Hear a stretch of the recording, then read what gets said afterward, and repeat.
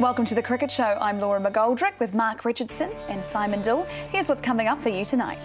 So ahead of Auckland's third successive HRV Cup final, we caught up with their team that is looking to make history by becoming the first outfit to win the New Zealand T20 competition twice. Welcome to a very special edition of the Cricket Show, coming to you tonight live, I'm proud to say, from Hagley Park in Christchurch. I'm Laura McGoldrick, joined by Mark Richardson, CEO of Canterbury Cricket Lee Jamon and Black Cap Dean Brownlee.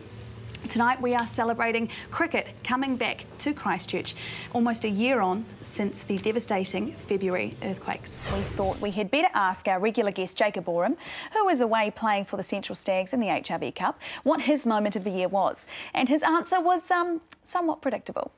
My highlight of 2011 undoubtedly is the quarter-final victory.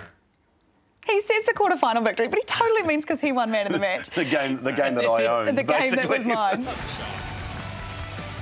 Brendan McCullum, good Lord, trying to prove a point or what? That's a great T20 innings. You've played a few of your time. How does that one rate? Yeah, it's good. Obviously, just very happy to get the job done, especially when leading as well. We've had a bit of a tough campaign in the team. Tell me a bit more about Duffy and his 3 wickets. It must have been great to watch for you. I mean, an older player seeing a young kid like that come in. Yeah, it was great. I met him yesterday, so it was pretty cool. Met up with him last night, had a brief chat to him. Just said, well, I said to him, just go out and do what you've been doing. Yeah, I'm here with newly appointed co-captain of the Chiefs, Liam Neeson. Congratulations. Now, can I take it, seeing as that you hear that you are a fan of cricket? Yeah, I support my Knights boys, and I like the 2020, but I'm not a big fan of the Test match, so it's good to come down here. It's pretty short, so get to watch a bit of cricket. You'd look good in pink. I think you can play a bit of 2020. Do you play? Not really. I had a hit before to hit some balls into the crowd and they go very fast, so yeah, I might just stick to rugby. So the Black Caps head off to the World Cup this week, and it means they're going to be in India for 3 months, which is a long time to do without your home comfort. So I thought I'd catch up with Ross Taylor before he heads away and give him some of his favourites. Here we go, right. We're surprised. Hey Ross, how you going? Hi Laura, what do you want? I come bearing gifts. Okay, well. Thanks, buddy. You get potato and gravy? Of course I did, don't be silly. Okay, so the power balance looks cool, and that is clearly what I appreciate most about it. I think with the power balance, it's a little bit like eating 12 Weet-Bix before you go out to play, or a tin of peaches, or you wear the same underwear, or the same socks. I think it's all up here, and if you think it makes you play better, then it probably will.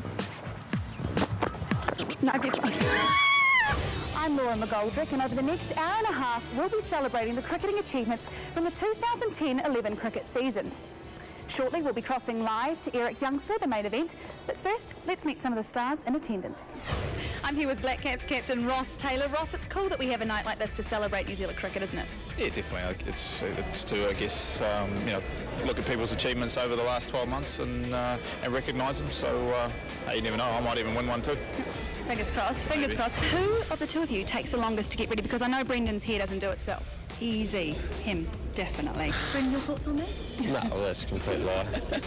So that is it from us tonight on The Cricket Show. Make sure you remember to watch our Cricket Show special on Sunday and tune in to the third and final ODI tomorrow, where the Black Caps hopefully will make it 3 from 3 against Zimbabwe.